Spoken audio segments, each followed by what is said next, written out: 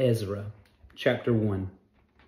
Now in the first year of Cyrus, king of Persia, that the word of the Lord by the mouth of Jeremiah might be fulfilled, the Lord stirred up the spirit of Cyrus, king of Persia, so that he made a proclamation throughout all his kingdom, and also put it in writing, saying, Thus says Cyrus, king of Persia, all the kingdoms of the earth the Lord God of heaven has given me, and he has commanded me to build him a house at Jerusalem, which is in Judah. Who is among you of all his people?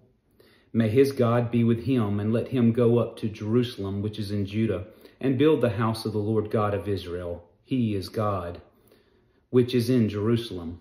And whoever is left in any place where he dwells, let the men of this place help him with silver and gold, with goods and livestock, besides the freewill offerings for the house of God, which is in Jerusalem. Then the heads of the fathers' houses of Judah and Benjamin, and the priests and the Levites, with all whose spirit God had moved, arose to go up and build the house of the Lord, which is in Jerusalem.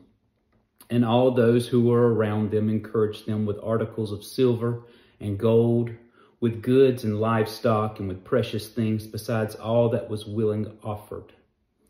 King Cyrus also brought out the articles of the house of the Lord, which Nebuchadnezzar had taken from Jerusalem, and put in the temple of his gods.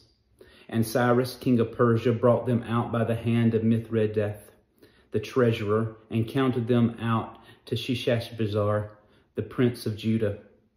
This is the number of them: 30 gold platters, 1,000 silver platters, 29 knives, 30 gold basins, 410 silver basins of a similar kind, and 1,000 other articles.